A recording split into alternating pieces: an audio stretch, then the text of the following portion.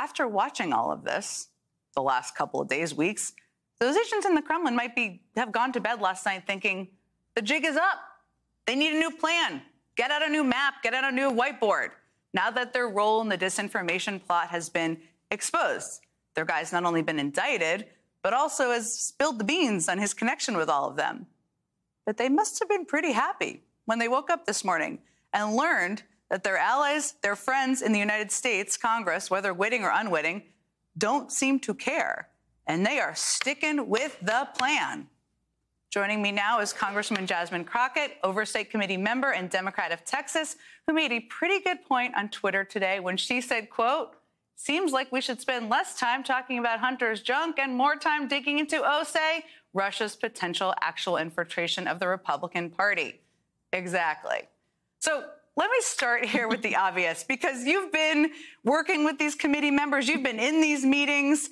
It seems to me, and I just outlined this, like James Comer and his group of top-notch investigators here are just continuing to plow forward with an impeachment inquiry into President Biden. I mean, I guess it's embarrassing for them to shut it down now. It's embarrassing to keep going.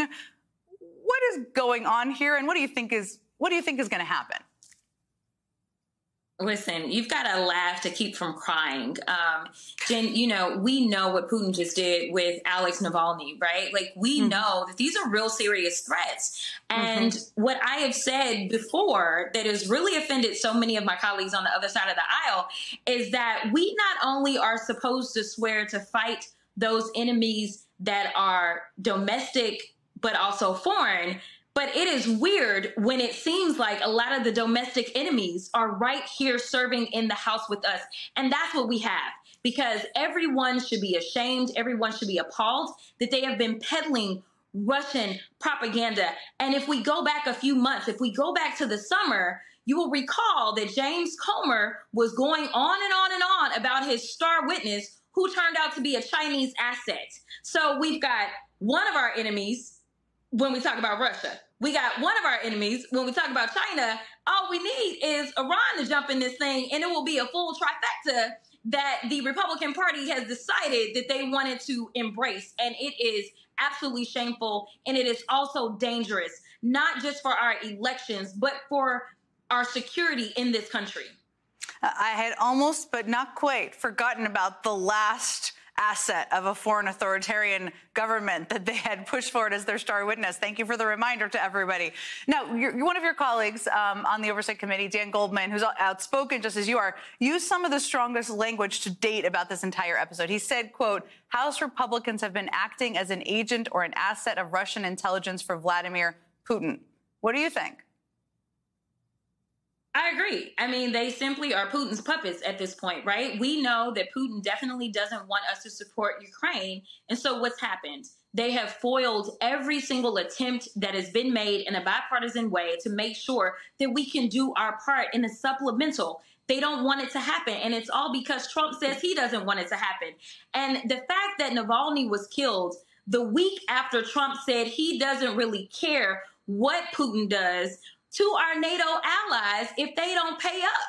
That is a problem. And the fact that people are still considering putting this man back into the White House is absolutely scary. I need people to take this seriously. You are not voting for your best friend or who you think has the coolest new gold shoes. You are voting for someone to actually run our country, keep us safe, as well as protect and look out for democracy abroad.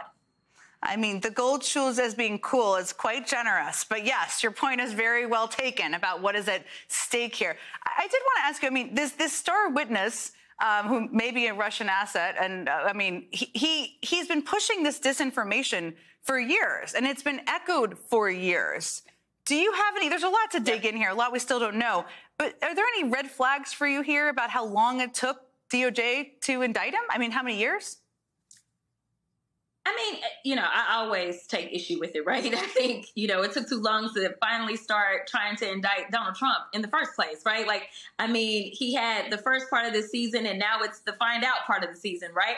I mean, we know that it has taken a long time for the chickens to come home to roost in general. But what I will say is that when it comes down to it, if people don't start to say DOJ do your job, do it fast, do it efficiently, then we are going to be in a world of hurt. We know specifically on this particular issue that it was Giuliani. Giuliani actually went over to Ukraine. He started trying to chase down whether or not this was true or not. And Giuliani came back and said he could not find anything to support these allegations. And so what did they do? They said they didn't want to hear from Giuliani. We tried in oversight. We said, hey, why don't y'all bring Giuliani in? Because he already investigated this and determined that it was false. So why it took the DOJ so much more time after there had already been this kind of preliminary investigation is still very confusing to me. And I get that they want to make sure that they don't misstep on really big issues like this. But honestly, if they would have waited any longer, we could have been looking at an impeached president for no reason. No other reason than that is what Vladimir Putin wants.